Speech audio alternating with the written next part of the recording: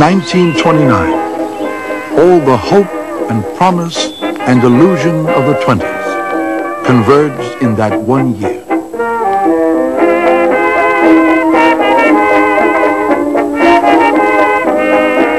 The United States is afflicted with new eras.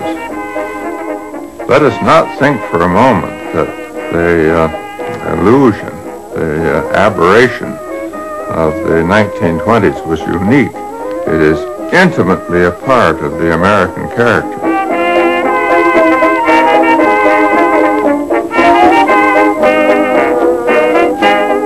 The mood of the era, I think, can best be remembered by the hit song, was that 1929, Blue Skies? In the 20s, yes. Blue Skies.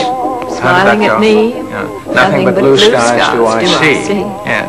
Never saw the sun shining so bright. Never saw things going so right. Gray days, all of them gone. Nothing but blue skies from now on. Nothing but blue skies from now on.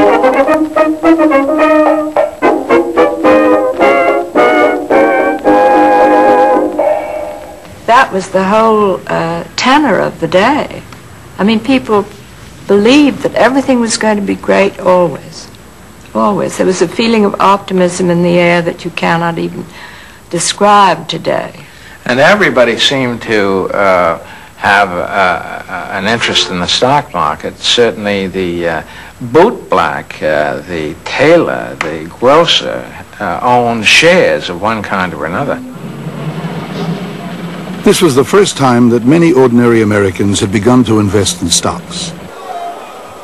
A stock, a share of a company, is bought and sold here on the floor of the New York Stock Exchange. The stocks themselves have no fixed value. As in an auction, if the stock is in demand, its price goes up.